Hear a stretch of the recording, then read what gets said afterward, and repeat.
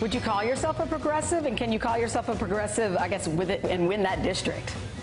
Well, as I've said on cable news before, I really have no interest in ideological labels. I'm happy to talk through the issues and tell you where I stand. I'll leave it to pundits and commentators on cable television to decide what label fits me best.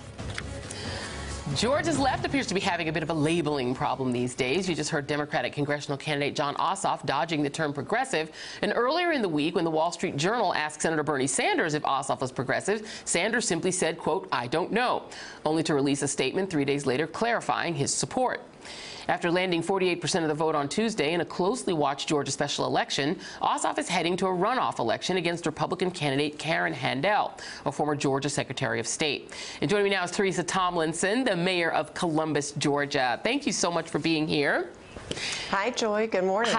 Good morning. All right, let's talk a little bit about Georgia's 6th district and whether or not a guy might want to be labeled a progressive in that district. Tell us a little bit about it.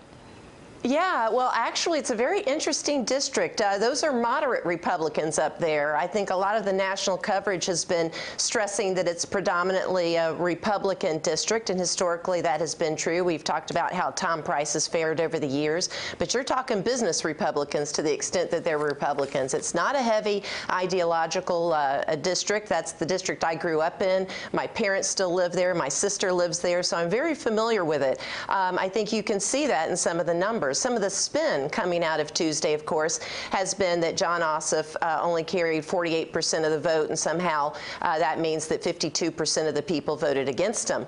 Well, I want to point out that 81% of the people then under that analysis voted against Karen Handel. So facts are stubborn things, numbers are stubborn things, and I would just pitch a couple to you for your consideration. Jon Ossoff carried 88,000 votes. Karen Handel 35,000 votes. Those are a lot of people he can bring back to the polls. He carried 200 of the precincts. She carried 8. That's a pretty heavy lift for her. So I think you're going to be looking at voter turnout and motivation, and there's certainly some factors to consider there. Well, let's talk about that, voter turnout and motivation. I mean, is this a district where you perceive that people are as hot on this election as the rest of us in the country are? Yeah, I mean, actually, they are. Look at the turnout. 193,000 voters came out for a special election. That's extraordinary. And so you have this very high level of interest. You have Jon Ossoff carrying these precincts well into the northern part of District 6. And so I think some of the factors you need to look to. Trump's erratic behavior. Business Republicans, that does not set well with them. Moderates, it does not set well with them. It makes them very uneasy. And to the extent that he's going to inject himself into this race, that Karen Handel invites him into the race or embraces him and projects that she will enable or facilitate his behavior, I think that that's going to be a motivating factor. I'd say the second thing you need to look to is the Freedom Caucus is really getting a label of an element of dysfunction in Washington. I heard a voter say the other day, maybe that's the swamp that needs to be drained. And so I think to the extent that she is perceived to be a clear member of the Freedom Caucus, that may not fare well in that particular district during this particular mood. She's largely seen as an ideologue in Republican circles. She's had a tough time in some other races, as you know, but she, and of course, had some trouble with the Komen Foundation.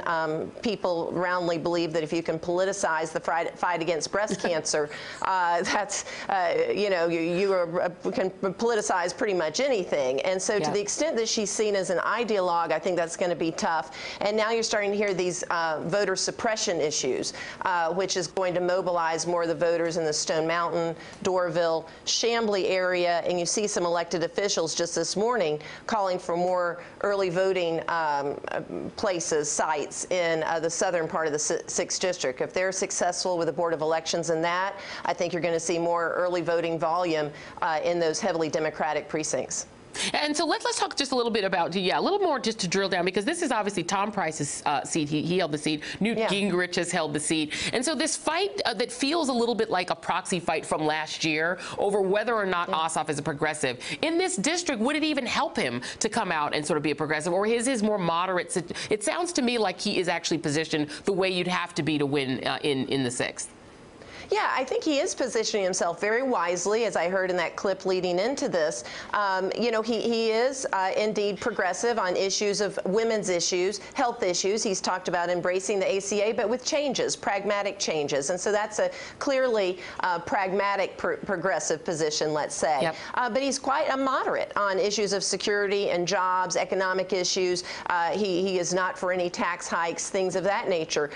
So you see him, frankly, reflecting the more moderate Republican mood of that particular district. And you know, Tom Price did reign for quite some time, and Newt Gingrich, as you pointed out. Of course, both were seen, interestingly, particularly Newt Gingrich, you know, as part of that establishment. They had close connections. They were weighty individuals, and I think that the pragmatism of the 6th District likes the fact that they had notable and well-connected representation in Washington, D.C., but Tom Price never really had serious challenge. I think one of his last challengers raised a whopping $8,000 or something. So, you know, had there ever been a serious moderate Democrat contender, I'm not sure we would have seen those 27-point margins. Right. Well, I have to ask you a little bit about sort of Georgia, a little bit more writ large. I mean, you are the mayor of Columbus, Georgia, second largest city in Georgia. You are obviously a woman and a Democrat, a white Democrat in the South, which people thought there don't exist. They do. You are elected in Georgia. Talk a little bit about Georgia. There's a growing black voter registered population. There was a large unregistered black voter population. You just mentioned there were some issues with suppression. Is Georgia a state that Democrats should look to as a potential future purple state? And might there ever be a woman governor, like maybe you, for instance? Well, well, you're very kind, and I appreciate that. But about Georgia, you're right. It is indeed. I believe it is purple, and frankly, for the reasons that we're seeing in the 6th District, those many Republicans are moderate or business Republicans. First of all, particularly in the suburban areas, like we've been talking about this morning.